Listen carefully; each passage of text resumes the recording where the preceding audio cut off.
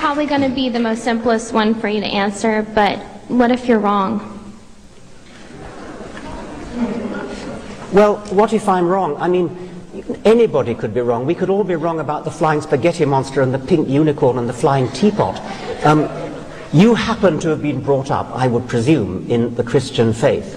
You know what it's like not to believe in a particular faith because you're not a Muslim, you're not a Hindu. Why aren't you a Hindu? Because you happen to have been brought up in America, not in India. If you've been brought up in India, you'd be a Hindu. If you were brought up in Denmark in the time of the Vikings, you'd be believing in Wotan and Thor. If you were brought up in classical Greece, you'd be believing in Zeus. If you were brought up in Central Africa, you'd be believing in the great Juju up the mountain.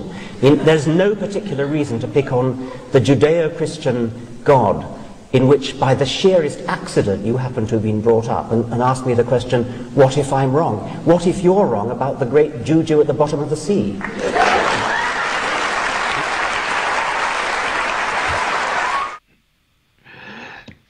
Now, it was very obvious to me that Richard Dawkins was thinking on the fly there, that he was taken off guard, and the question morphed from the question the girl asked to a question about religious pluralism.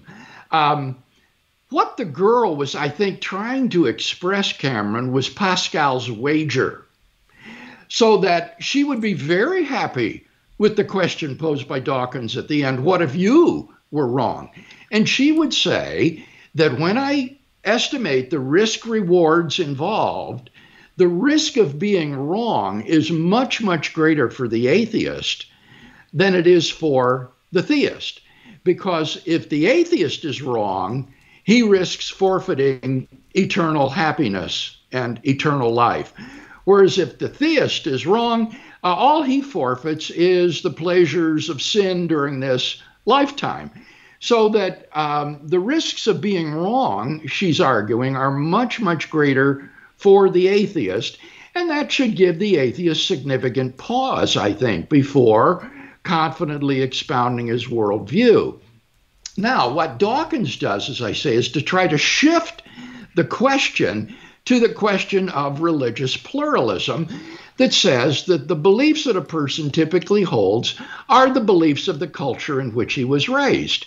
Well, of course, that's true sociologically, but so what? That doesn't prove that, therefore, your views are false. To think that it does is to commit the genetic fallacy, which is trying to invalidate a point of view by showing how the person came to hold it. And that is a logical fallacy. If somebody says, well, the only reason that you believe that democracy is the best form of government is because you were raised in 20th century America, well, that might be true, but that doesn't prove that your belief is therefore false. Moreover, the argument is, again, it's another one of these sauce for the goose is sauce for the gander. If Richard Dawkins had been raised in Pakistan, he would likely be a theist. He'd likely be a Muslim. Does that therefore mean that his belief in atheism is unjustified and therefore false? Well, obviously not.